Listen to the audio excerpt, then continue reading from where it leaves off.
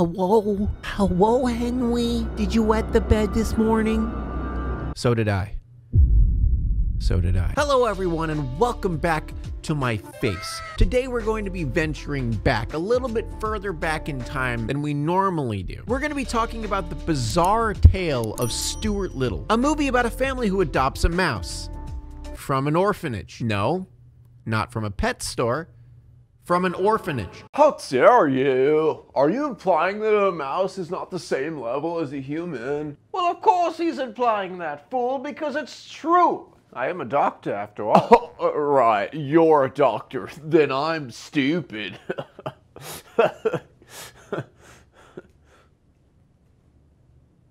So yeah, anyway, Stuart is a person. He's a mouse. He is in fact not a mouse. I would know because You're a doctor. We get it. We all understand that part, okay? Well, at least I'm not stupid. I wonder how many times you guys are gonna come into my house, break in, interrupt my video before I start calling the cops. Whoa, whoa, whoa, whoa, whoa. Whoa, slow down. I think the funny thing is you think it's a choice whether or not we stay around. It's not your choice. Stuart Little is a bizarre tale about a relationship of a family of humans who take Stuart in as a person and not as a mouse. And obviously as a child, I never really realized how strange this really is. And I would also like to mention that this is based on a book, but the funny part about this is that the movie literally has nothing in common with the book except a few characters. Apparently they just took the title and then a couple characters and kind of just ran with their own story with the movie. And that makes a lot more sense, honestly. Because the movie just has so many things that just don't make sense to me. And I will admit though, this is definitely one of those feel-good movies I would watch a lot when I was a little kid. You know, seeing Stuart win the boat race back then, was pretty freaking pog, you know? But after watching it as an adult, there is just so much in this movie that is just confusing. So many plot holes, so many things that just don't really add up or really make much sense. And that's what we're gonna be talking about, baby. So make sure to grab some popcorn, grab some G Fuel, use code PIG to get 30% off your order, and let's get into this bad boy.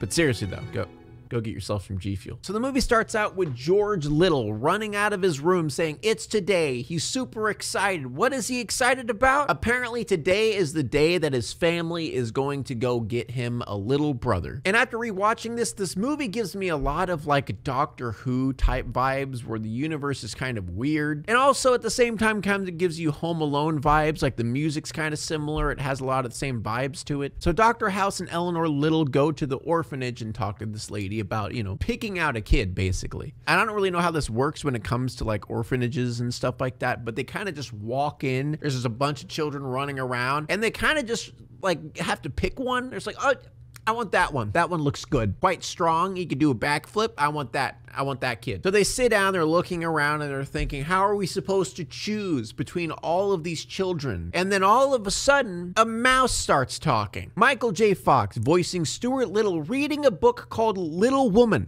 Is he reading mouse porn? But this is where the bizarre kind of comes in because the parents don't react once. They don't say, "Oh, it's a talking mouse." No. Nothing. They're literally just acting like a mouse in an orphanage that talks is just normal. And the reason this doesn't make sense in this universe is no other animals talk to human. No other animals are considered people. Every animal other than Stuart are normal, except Stuart. But it's just never talked about. No one reacts to it. And just a little side note I want to mention, Stuart's character design is pretty good. Like the little cute little clothes he's got, like, I mean, honestly, for its time, because this was 1999. So for its time, like the design of the character and the CG is very well done, honestly. So Stuart starts talking to the littles and he's like, yo, this kid can do this, that kid can do that. Basically like running down what all of these different kids can do and who they should pick. And it's funny because how the orphanage lady refers to Stuart is he has uniqueness, not, hey, it's a mouse. Why is he not in a pet shop? You know, every other animal in this universe is I don't get it. And not only that, but she goes on talking like this is still normal. Like this is just a normal thing for her to have a child in an orphanage that is not a human. But it's not. But it is, but it isn't. It's like sometimes it is and sometimes it isn't. I'm never gonna get over this. So Stuart gets to the Littles' house and then instantly gets gobbled up by Mr. Snow, or Snowbell, who is gonna be known throughout the movie. And Snowbell is a cat who is a pet who cannot talk to humans. I mean, sure, the cat can talk to Stuart, but he can't talk to humans. It doesn't make any sense. So George ends up getting home and he's like super stoked. Where is my little brother? Where is he? Oh dear God, he's a mouse. You know, that's what a normal person would react to. But George just goes, no, really. No one's gonna panic that he can talk ever. It's like, at least add in a little bit. Like, the universe does not line up here, baby. So it turns out the only character in the entire movie that talks about or even mentions about the fact that Stuart is a mouse living as a human is Snowbell the cat. Snowbell the cat goes up to Stuart while he's sleeping in a human-sized bed and is like, bro, I'm sleeping on a rag in a corner. You're a mouse. All right, you understand? And then Stuart goes on to call Snowbell his pet. And obviously as a cat, that ain't cool. It's very interesting that the cat's the only one who's a little bit, you know, thrown off by the whole situation. The next day, Stuart wakes up and we start seeing, you know, the issues of the fact that he is a mouse. Stuart ends up falling into the laundry basket and ends up getting put into the washer. And he basically almost drowns, you know, the first day of him living with his new family. I don't know, maybe this isn't a good idea. Maybe he should live, you know, in a more safe environment. Another hilarious thing they do is they get a doctor to come over and check on Stuart. A doctor, not a vet,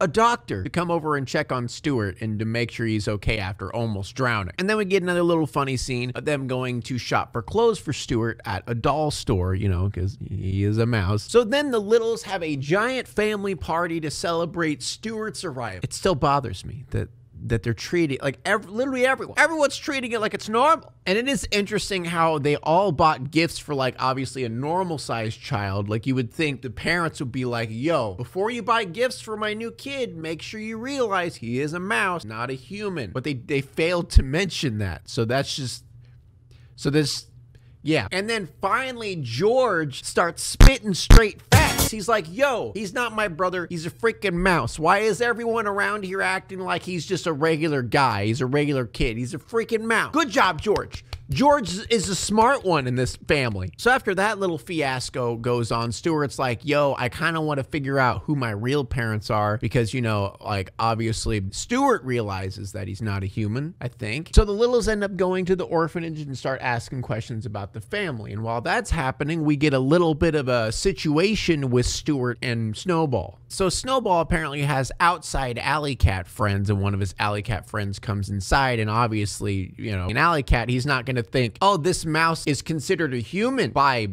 these people. So then his alley cat friend starts laughing his ass off because, you know, a mouse with a pet cat is kind of ironic. And then Snowball chases Stuart down and then gets dunked on into the trash can. So while Stuart's getting chased, he winds up in the basement with George. And I just want to say, holy shit, George is literally the luckiest child ever. Like, look at this setup, dude. This is like a setup you see in freaking museums and like city built things. Like this train set, all of this like Western building model stuff. Like, what child has this? This kid's the luckiest kid ever. So George and Stuart have a little bit of a bonding session over this. And then we see the boat that George and his dad were going to build for this boat race that they're going to be having, I think, in like a day or two. So Stuart decides to end up helping him finish off the boat. Snowball, obviously being annoyed with Stuart, ends up going to the alley cat mafia. That's basically the equivalent of what it is, and asking for them to take care of Stuart, which, I mean, literally anything can take care of Stuart. Like a falling broom,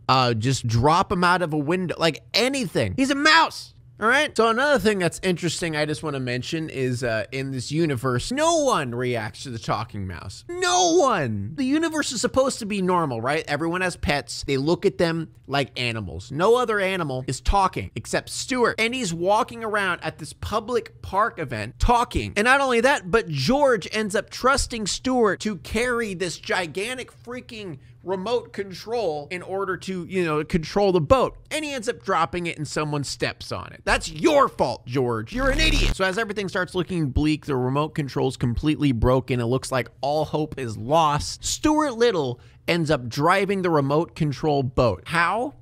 How do you ask? How does a remote control boat have regular controls? Yeah, it doesn't make any sense. But it doesn't matter, because it's a movie and we're watching it. It's funny because in this race, there's like this big black red boat that just literally just rolls over everyone. Just like goes over and just completely annihilates everyone's ship. And like no one's even reacting to that fact. They're just like, yeah, whatever. You know, it's technically cheating, but whatever. Honestly, as long as it causes conflict for the main character, cheating's okay. So Stuart ends up winning. Big question of the day. Is it considered cheating if you're using your pet mouse, not pet mouse, your brother mouse to control the ship instead of using your remote control? Is that cheating? I mean, I think so. But I find this part hilarious because Stuart won the boat race. Like, everyone just accepts him now. You know, George accepts him, the whole family accepts him, everyone just, oh yeah, he is a part of the family now because he won the boat race. What if he lost? What if he never thought about getting on the boat to win? Just go back to normal, like no one cares?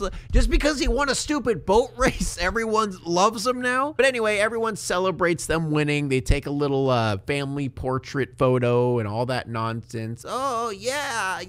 And as everything starts looking up for Stuart and the family, some little two mice come knocking on the door. And I guess Stuart isn't the only one who is a sentient mouse being who has the capabilities of most humans, because it looks like his parents, Stuart's actual parents, come knocking at the door. So Stuart's real parents end up spinning the whole story. Oh, we couldn't afford to take care of you. We couldn't feed you.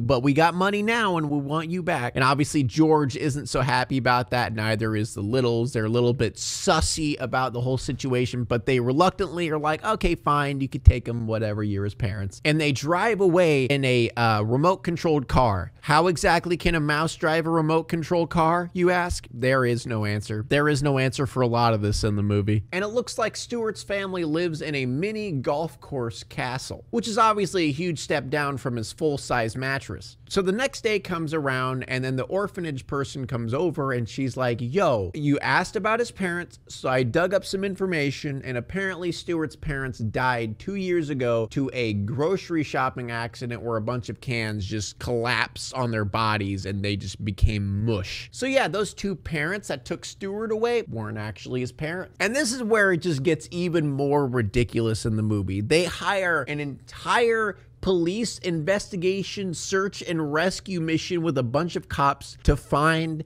a goddamn mouse. And it's funny because the detectives treat it like a normal person. They realize it's a mouse, but they still treat it like a normal person. So we cut back to Stuart and his parents, and then we kind of discover a little bit more of the truth. Apparently, Stuart's parents were hired, or more like feared into posing as Stuart's parents in order to bait him out of the house. Which I just want to mention, holy shit, the lengths the cats go to just to get the mouse away, like just freaking snatch him when he's walking outside. It was at freaking Central Park yesterday. Literally just get your cat gang and go snatch, like so convoluted. So Stuart ends up realizing, hey, I actually am a little, and that, you know, makes him happy. So Stuart takes the roadster, drives through Central Park to try to find his way back to the Little's house, ends up getting chased down by all of the cats, but ends up sneaking his way away from them by going into water because, you know, cats don't like water. And back at the Little household, his entire family is making flyers and getting set up to go out for the night to go search for Stuart Little, and they all head out their separate ways to go find Stuart. And Stuart ends up finally making his way back to the house, but it looks like the only person there is Snowball,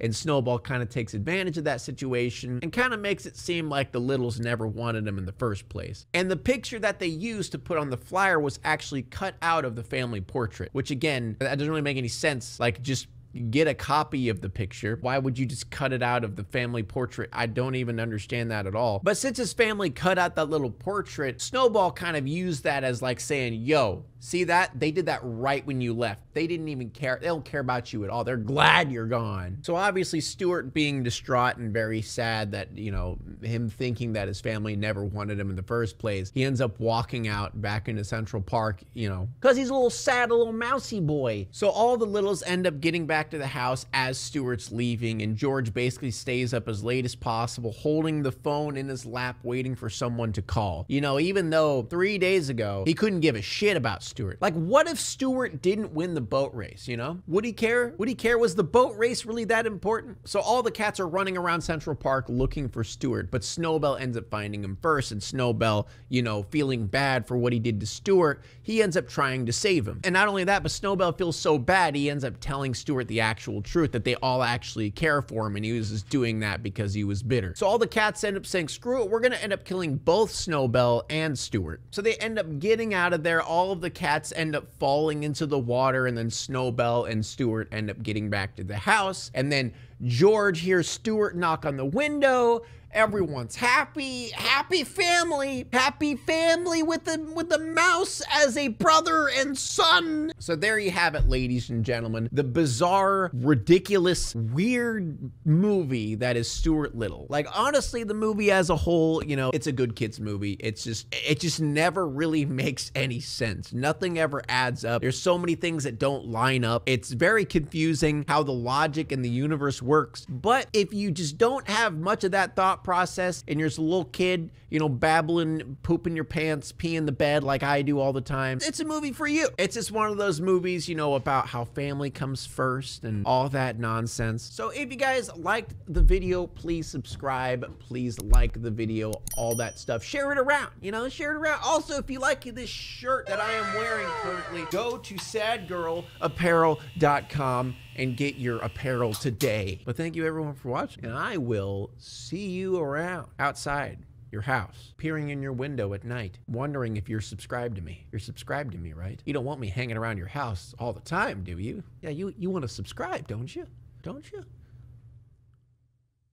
Bye. Now it's time to walk away. I hope you enjoyed your stay.